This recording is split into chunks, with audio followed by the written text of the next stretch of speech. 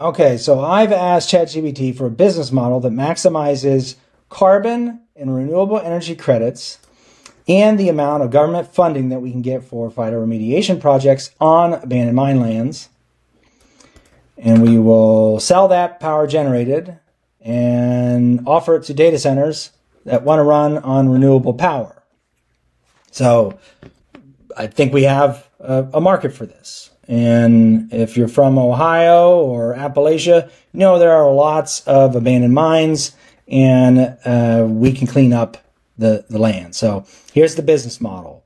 Funding sources, overall business operations, revenue streams, costs.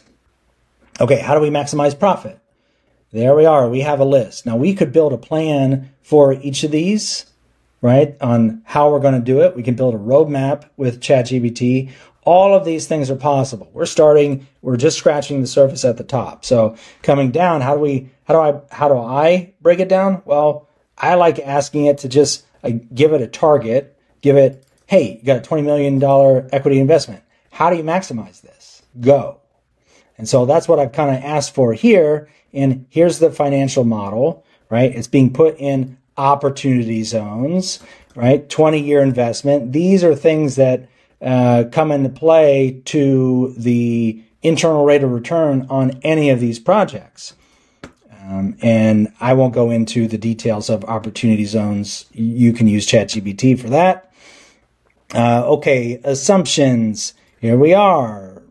Acquiring the land. Maybe we don't have to acquire it. Maybe we can lease it. Someone wants us to do, wants it to be cleaned up.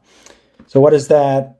What does this turn into from a financial model? Well, we're going to put a lot of money out, and here we have 30 million to work with, 17 million after the build out, and operating costs from year one. And it looks like energy sales the second year increased 2% annually, but that's generating $1.5 million. So total initial revenue here. And as we keep going, there's operational costs, taxation, return on investment. Okay, 7% return on investment. That's not too good.